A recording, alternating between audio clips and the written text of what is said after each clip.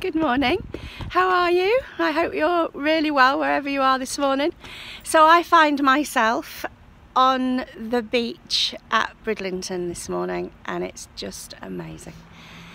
Wherever you are, whatever you're doing, at some point in a day you have to allow time for yourself just to kick back, just to relax, just to have some me time.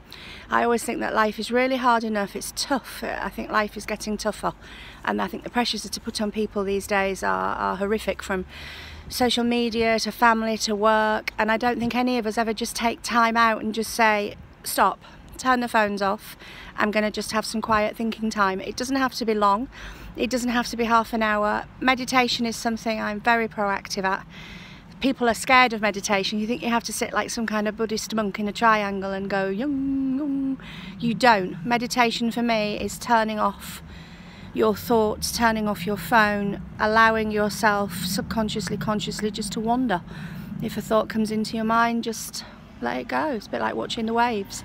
So I've come down here before a busy day and I'm watching my favourite thing in the world, which is the waves coming in. It's tranquil, the sun is shining, it's mild for this time of year considering most of the country is actually steeped in snow, and it's absolutely blissful.